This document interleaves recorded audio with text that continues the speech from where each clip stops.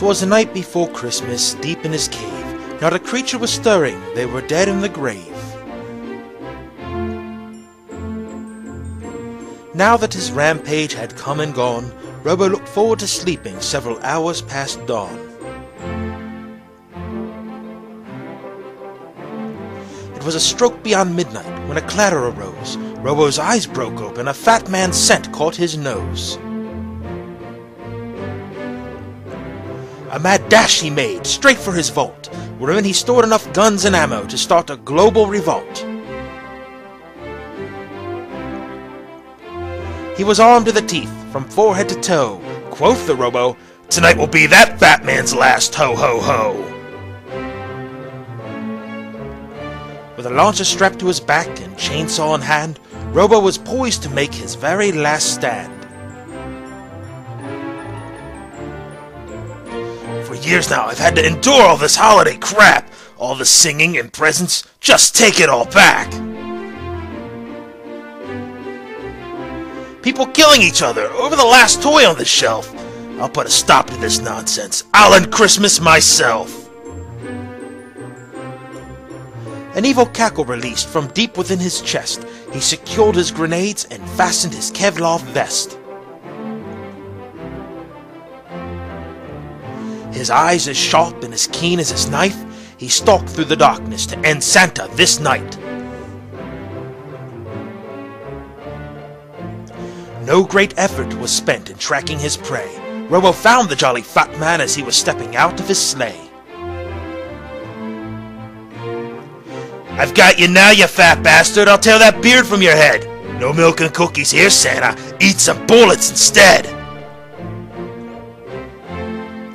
Robo then pulled the trigger and went to work without further ado. He exhausted every round and made reindeer stew. But the fat man still stood, all smug and in red. "You'll have to do better than that, Robo, if you want Santa dead." Quick to oblige, Robo charged and he hacked and he slashed, but Santa avoided injury as he moved in a flash. The grenades were dispensed next. Explosions filled the night. "I may not kill you, Santa, but you'll know you've been in a fight."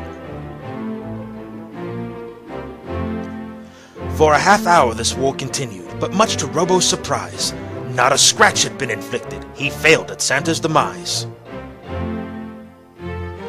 His massive shoulders slumped forward as he admitted defeat. His survival instincts took over, and he turned to retreat. "Wait a minute, young man! You've got much to explain! Why would you try to kill Santa and prevent Christmas from coming again?" At first, Robo said nothing. He simply stood with his back to the wind. "I'll tell you exactly why, old-timer. I tire of this holiday trend. All the advertisements and commercials and retailer sales, everything from vacuum cleaners to diamonds from Zales. People flock to the stores and they clog up the street. They pepper spray one another and trample each other beneath their feet. No more peace on earth or goodwill toward men. The true meaning of this holiday is lost. There's nothing left to defend. It's a mockery, I tell you. It pisses me off to the point of insanity. I tire of all these greedy, gift-obsessed morons and all their shameless vanity." Santa nodded slowly, understanding the young man's plight. Robo was unhappy that this holiday no longer seemed right. "Dearest Robo, I understand just how disappointed you've become, but I promise you, lad, there's still purity here. Not much, but there's some. Think of all the smiles that occur on every Christmas morn. Think of all the songs and the families and the babies that are born. Despite how commercial things may seem, miracles still do exist. Think back on your own childhood happiness and then try to resist." With a shrug, Robo's eyes closed and he traveled far back to a time when he was young and happy and when things weren't so whack.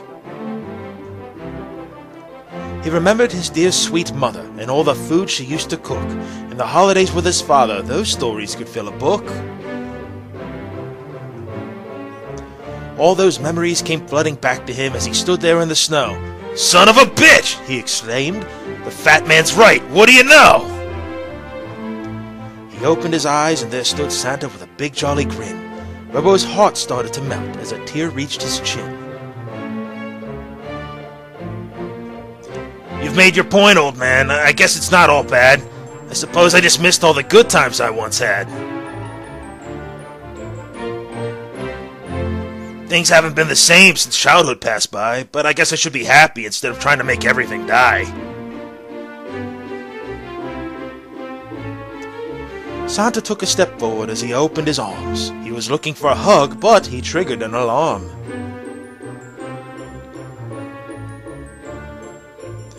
In the heat of the conflict, it must have slipped Robo's mind. Unfortunately for Santa, he forgot to deactivate the proximity mines. With a brilliant flash of explosive light, Santa was blown to extinction. His remains littered the ground. There was no way of making distinction. "Oh no, it's over! What the hell have I done? Without all these gifts, none of those kids will have fun!" They'll become angry and bitter and end up just like me! They'll become violent, antisocial adults intent on a killing spree! This simply will not do. I've got to take actions right now. I alone must save Christmas some way, somehow. He returned to his cave with that sack full of toys. He needed to find a way to deliver to all the girls and boys. "Eureka!" he yelled as his brainstorm yielded fruit. "I can attach a rocket to my Abrams! I just need a parachute!" Within the hour, his mode of transportation was expertly devised. He is a professional, dear children. Don't try this at home. It's ill-advised. He took off into the sky with a thunderous ignition, with the intent of beating his anti-holiday demons well into submission.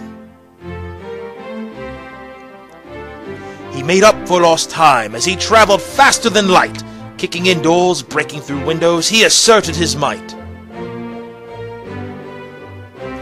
Brink's home security was undoubtedly working overtime, but by the time they dispatched, there was nothing but presents to find. All the gifts were successfully delivered with just a few hours to spare. The good kids got games and toys, the bad got clothes and underwear. Robo rediscovered his holiday cheer as he beheld all those Christmas lights. "Christmas to all!" he bellowed. "And to all a night!"